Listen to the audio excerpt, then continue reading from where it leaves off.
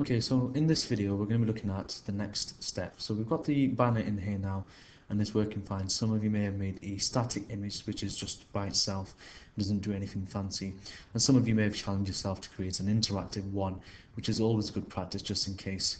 And by interactive I mean when you click it or when you move your mouse over it, it changes somehow. Okay, so once you've done that, the next step, if I remind you here, using this acronym, that we've got the banner, we now need to move on the buttons. So the buttons are going to go here, and very simply we're going to have two, as you remember, from the designing process of this exam paper. Before we go any further, it's important that we understand that there are certain requirements, since this is what this whole section here is about. These things on the left hand side, these are the requirements. So it says the home page button should have a background color set to this here, and the events page button must have a background set to this here. So we're going to use fireworks. Now you should remember this, guys, especially if you're using the Adobe Creative Suite.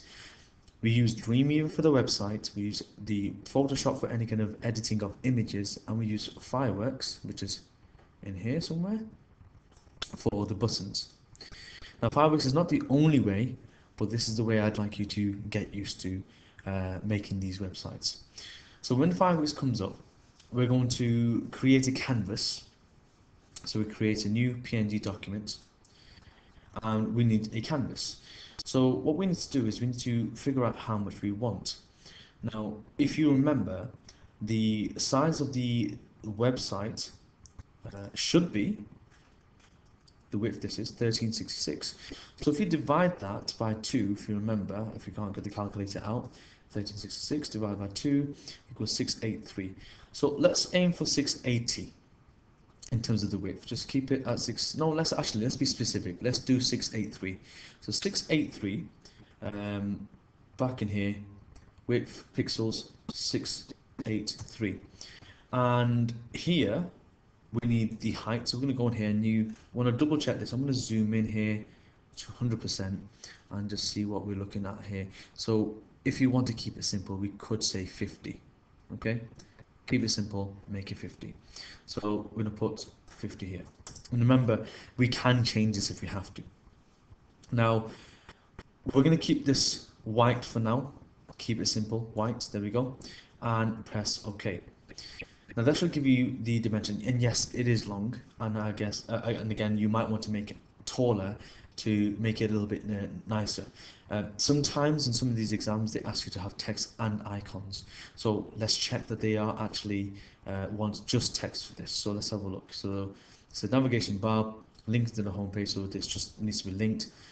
They should have these colors, and that's it. So there's no mention of any icons this time, but if you are paranoid like myself, you may just want to have a look through here, and I can't see any icons. These are just all images. There's a Twitter and Facebook icon, which is nothing to do with this the navigation bar. We've got a program logo, banner, which is what we just created. So no, nothing here that indicates that the home page button or the other button, the events page button, needs anything next to it. So we can just have the words.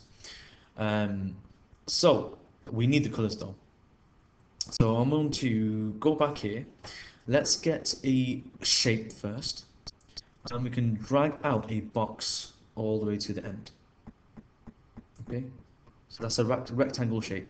Now the color is over here, and we can just type it into here. But since I have it in front of me, so you would just type it in. I'm going to copy and paste. So that's that. Come back over here, and you just type it in, paste, and enter. So that is the color they want the home button to be, just so you are absolutely certain. Home page button. So we'll put this down. Now we need some text. Now, even though it said they want that color, they didn't say that you can't do anything to it. So I'm going to actually add a style to it. Can you see this filter here? If you click on this, you can add certain styles to make it look more like a button. So I'm not going to use that actually, so I'm going to delete that one. Let's try for a different one. So let's do an embezzle. There we go. So you can use that if you want to, but the problem with this obviously is that it makes it very, very thin. So what you might have to do is increase the size of the canvas to make it look like a button. Sorry, to make it look a bit more appealing to the eyes. What I will do, I'm going to delete this and change the size of the canvas. I'm going to make it a bit taller. Rather than 50, I'm going to say, let's go for 70. There we go, it's a little bit better, and do that again. So I'm going to drag this out. There we go. Then add the filter. Colors already set to default, which is the last number that we put in. And if you're paranoid, you can check it there. E84545. Yeah, that's fine. Double check. E84545. That's fine. And filter. I want to go through this in a bevel. There we go. Perfect. I'm now going to put some text in. Now for the text, you're just going to click on the T icon here and drag our text box. Now what might be better is to go right to the edge. The reason why I say this is because then you can center a line and the text will be bang in the middle. Okay, there we go. So you can see here it's centered. If I click on left, the text will start on left, but I want it to be in the middle. I want the text to be white, and I'm going to just type in home page. Okay, very simple. And I wonder, yeah, we can make it bold if you want to. Yeah, that's fine. And then you can click on the arrow, the black arrow here. Click on this, and you can add a filter to this as well. And if I can find shadow, there we go. Let's try crop shadow. See, that looks pretty good, doesn't it? Yeah, I'm happy with that. So I'm going to click away. And that I'm happy with. That's my homepage button. So all I'm going to do is go to File, Save As, throw it into my buttons page. So this is from a previous website that I created. So I'm going to go into my folder. So you have to always make sure that you are in your area. So no, not you. There. Okay. Assets and buttons. And this is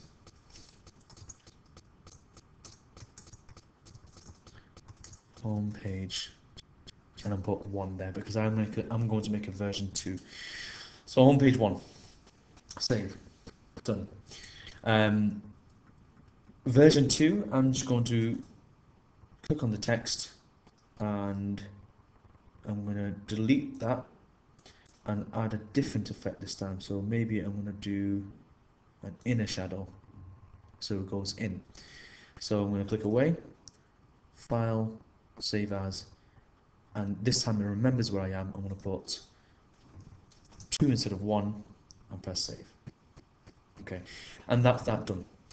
Now for the second button, it's events page. There it is, events page.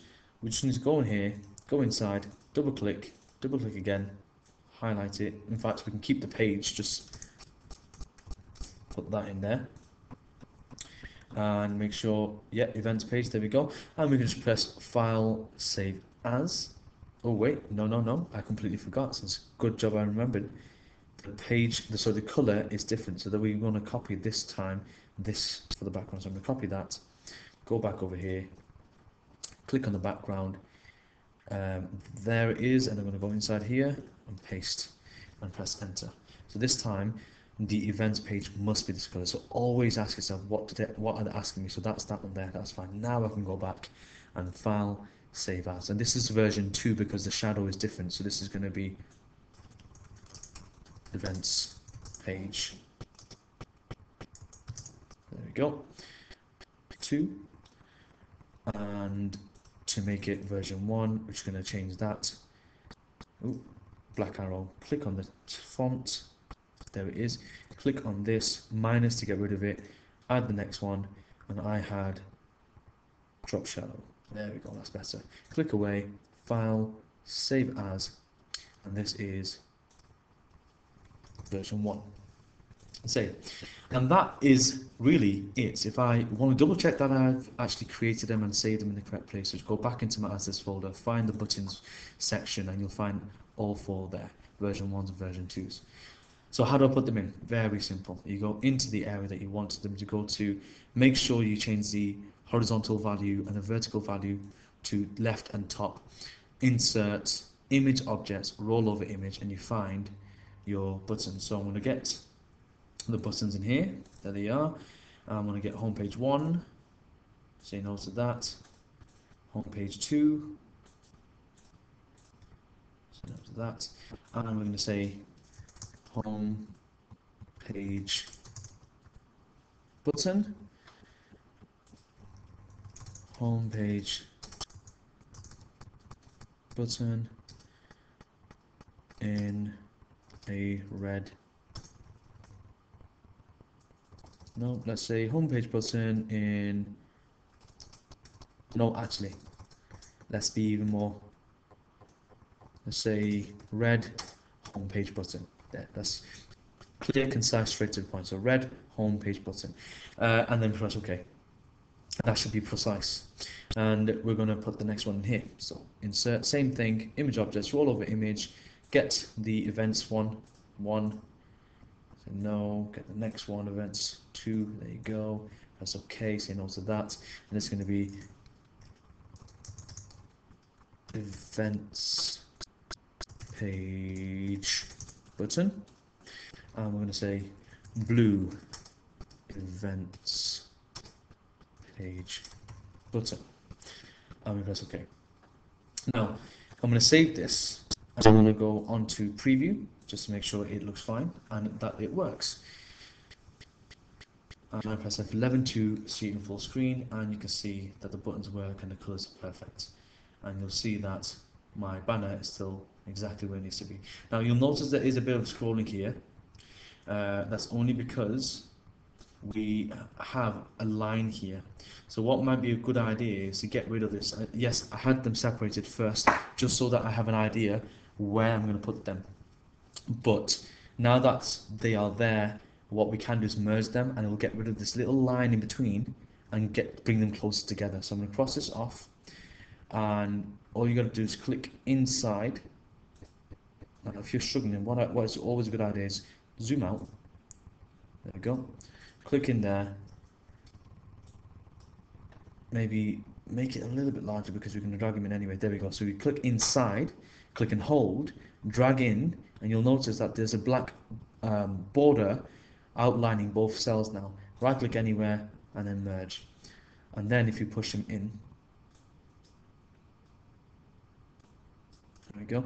And the reason why we've got that is because the center line needs to be gone in as well. So I'm going to drag this in and drag that in, and that hopefully should be perfect in terms of its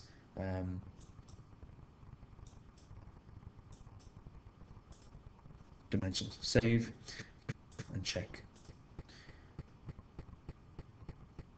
F11.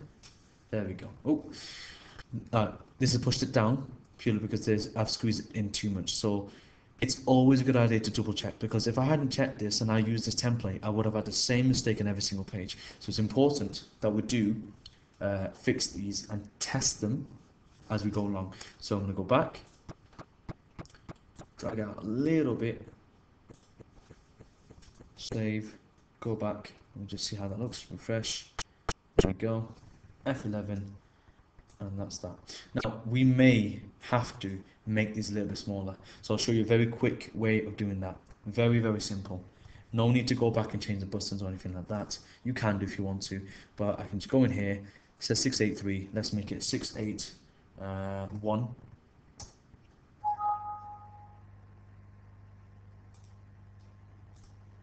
And 681. There we go. And then push these in, save, and check that again.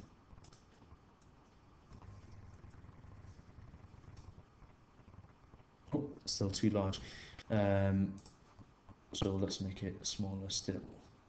Go back in, maybe 680.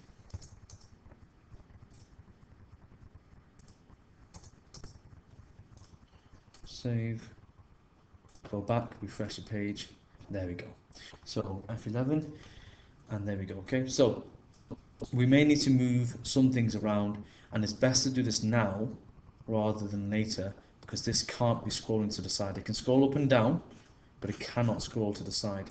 So I'm going to mess around with this a little bit more and show you the end result.